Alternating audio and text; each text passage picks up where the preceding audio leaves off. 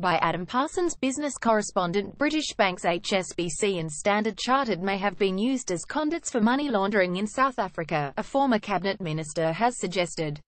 Ex-Northern Ireland Secretary Lord Hayne said that Chancellor Philip Hammond had agreed that the matter would be looked into. Lord Hayne told the Press Association, "I have written to the Chancellor asking for British authorities to investigate British financial institutions that may have been used as conduits for money laundering."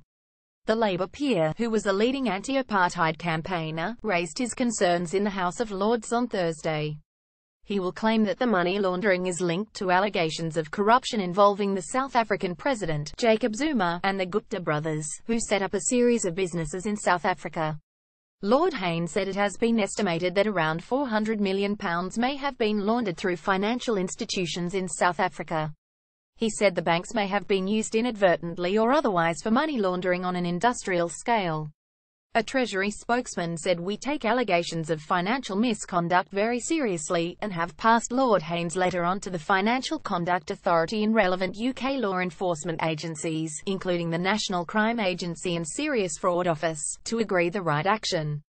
A spokeswoman for the Financial Conduct Authority said the FCA is already in contact with both banks named and will consider carefully further responses received.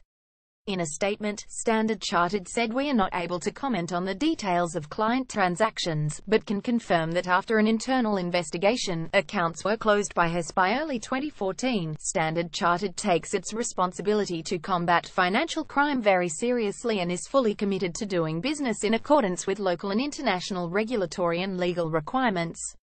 HSBC declined to comment.